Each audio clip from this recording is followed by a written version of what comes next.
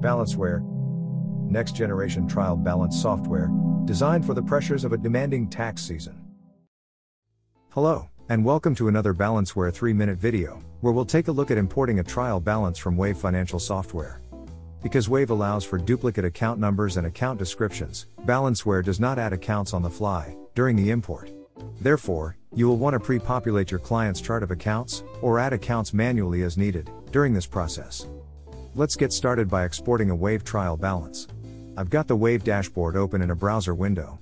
After selecting Reports, scroll down to, and select the trial balance, enter an appropriate date,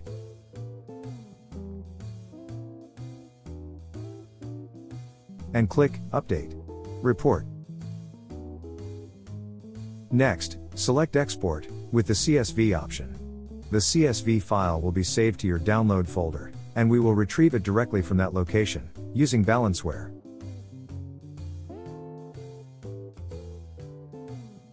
The Wave Trial Balance Import dashboard can be found on the Accounting tab, next to the large Beginning Balances icon. To import the Wave file, navigate to your download folder, and select the Trial Balance Report.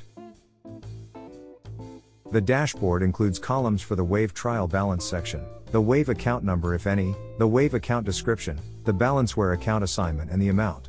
Although we don't recommend it generally, it is possible to assign the same BalanceWare account to multiple Wave accounts. If multiple Wave accounts are assigned to a BalanceWare account, the amount posted will be the sum of the assignments. The chart of accounts can also be edited during this process, without issue. So, if a new account is needed, just go ahead and add it, and return to the dashboard. Also noteworthy is the ability to assign accounts using either the BalanceWare account number or name.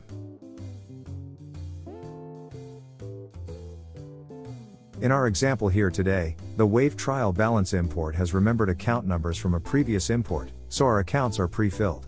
The first time you use this feature with any given client, these assignments will be blank, and will need to be edited before updating. To perform the update, simply select the Update Beginning Balances button, and you're done. If there were prior beginning balances present, they have been replaced by the Wave import. For verification, simply open the Beginning Balances form, and if the Wave account's balanced, the opening entries will balance as well.